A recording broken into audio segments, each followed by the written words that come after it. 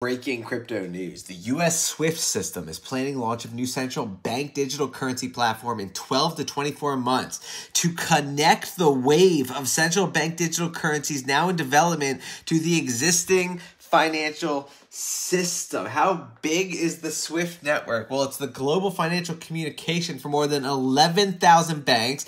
The head of securities and digital asset strategy at SWIFT is holding a presentation on May 30th with the co-founder of Chainlink talking about how they're going to work together on a global system of on-chain finance for tokenized assets. Does not get bigger than this for any blockchain partnership. Here's another massive partnership though. Panasonic teams up with Jasmy to create controlled identity platform for Internet of Things. The partners will offer a decentralized data storage solution based on Jasmy's personal data locker. So Jasmy delivering with the massive partnership with Panasonic they were building in the crypto winter. So was the Ankr protocol. Web3 infrastructure provider Ankr unveils Neuro blockchain for AI startups, offering access to decentralized GPU resources, crypto-based crowdfunding, and on-chain AI operations. So now Ankr is a world computer AI asset. Let's take a look at what's going on with Polygon. Monthly active users on Polygon are closing in on 10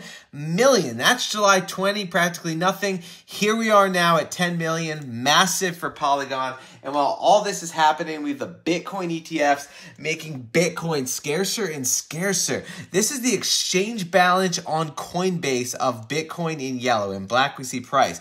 We are at levels not seen in the scarce supply of Bitcoin on Coinbase since 2015. That's how scarce Bitcoin has become and getting scarcer and scarcer and scarcer. So much going on in this space.